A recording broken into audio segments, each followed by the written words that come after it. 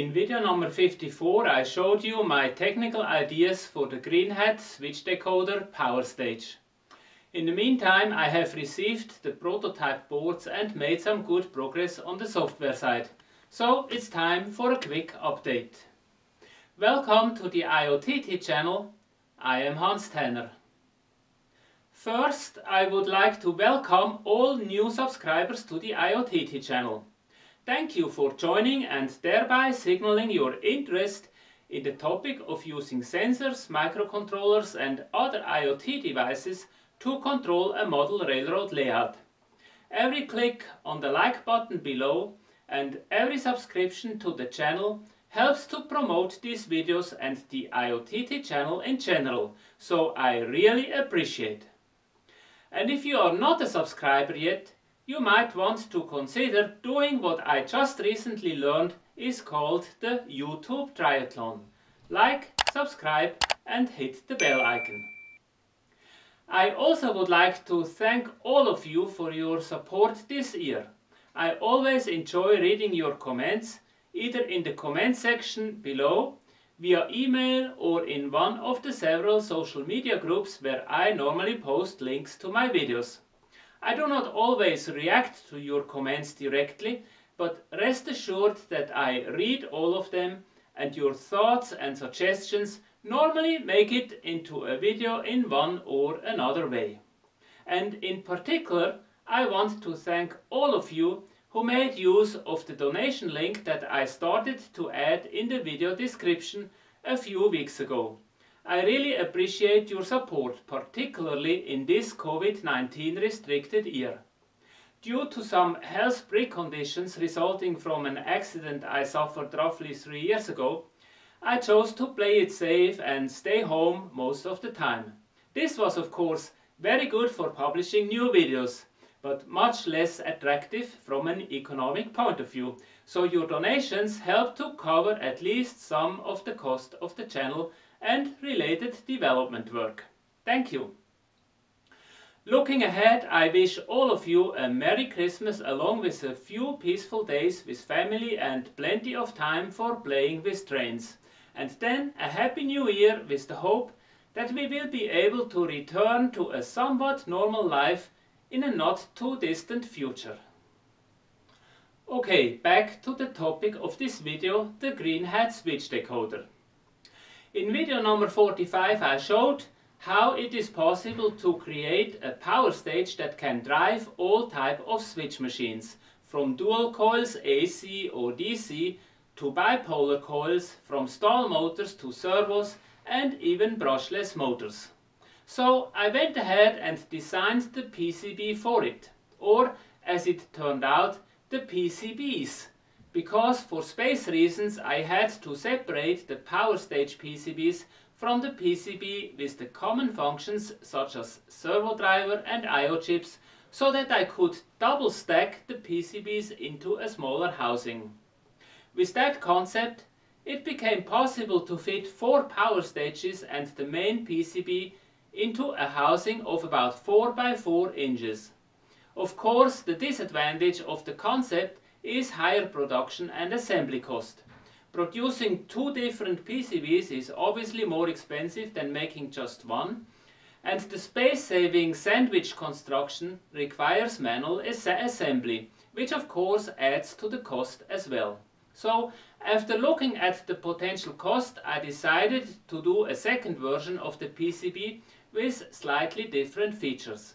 Instead of supporting all kinds of power modes, I just focused on servos, as they offer very nice and flexible movements and programmable stopping positions. The advantage of the approach is that it is possible to make a switch decoder for 16 servos on less of the space needed before for 4 multi-drive outputs. Here are the specifications of the servo-only decoder as it stands right now. 16 output ports for RC servos like the SG90 and others, providing 5V ground and the servo position signal. 32 input lines to connect buttons or sensors. onboard NeoPixel LED and pigtail for up to 32 more NeoPixels to display servo position or other layout information like block detector status, etc. A DC power jack for supply voltages of 7 to 24 volts. An onboard DC-DC converter to supply the servos with regulated 5 volt DC. An 8-pin hat connector for the IoTT stick. And a 12-pin extension board connector which allows for daisy chaining up to 4 GreenHats and be controlled by one single IoTT stick. That effectively makes it a supersized decoder for up to 64 servos and 128 buttons or other inputs.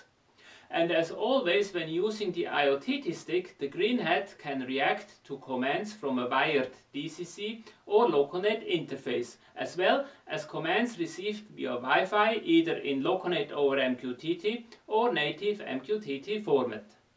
Plus, I am adding a DCC from MQTT mode as well, so if you use a smartphone DCC viewer as introduced in video number 56, you can have the GreenHat listen to DCC commands communicated via Wi-Fi.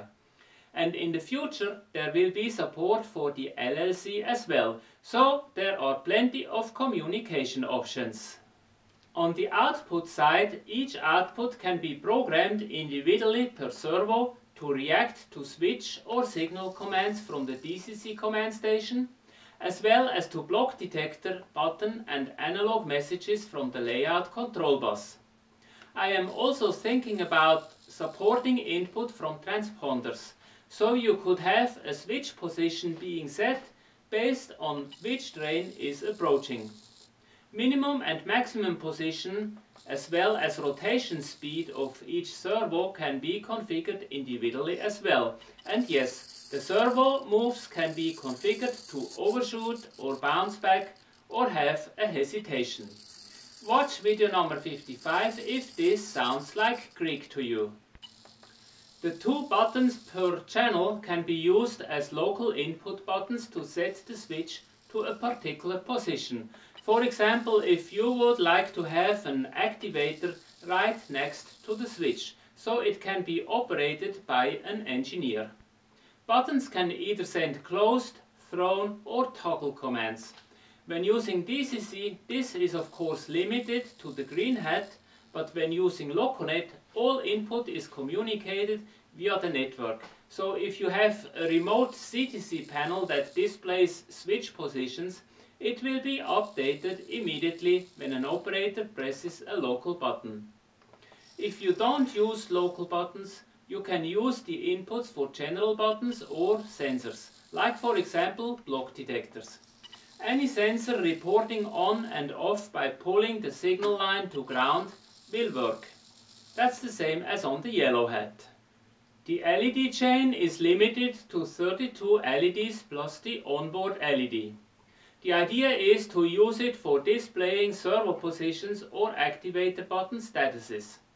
And as with the blue hat and yellow hat, the LEDs can have individual colors and can be static or blinking with various transition modes.